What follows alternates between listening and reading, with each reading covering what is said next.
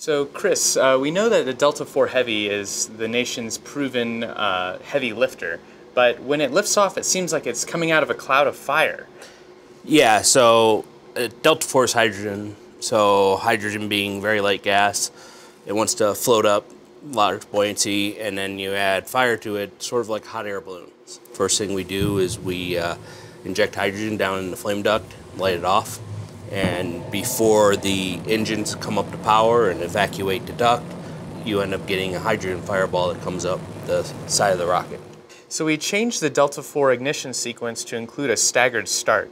Was that anything to do with trying to prevent some of that fire? So it is to help minimize the amount of environment on the rocket, essentially bring it from a 3-stick rocket to a single medium stick rocket. And in doing so, we reduce the char on the side of the rocket.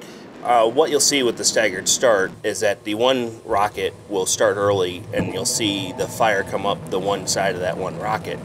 And then the other two start up 2 seconds later, and the fireball isn't nearly as high visually. So what I'm hearing is that this fireball and the charring on the side of the vehicle, really it's all expected. Yes, the rocket is designed in such a way that we apply cork on the bottom end of the rocket, which is very resilient, and then the foam along the cryogenic tanks. They're all designed in such a way that with the thickness and the charring, that it protects the rocket itself from the environment. So I know with the Delta IV Heavy, we tend to run a little fuel rich. Does that tend to contribute anything to the fireball? Not necessarily. So a hydrogen rocket, you'll tend to, due to the way the math works out, you want to go a little bit fuel rich.